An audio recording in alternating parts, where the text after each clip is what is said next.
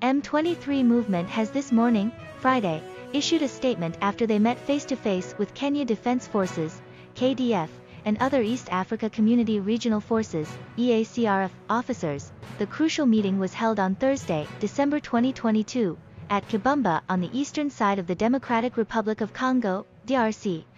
M23 has since noted that the meeting was fruitful and that they are ready to do as they agreed in the meeting.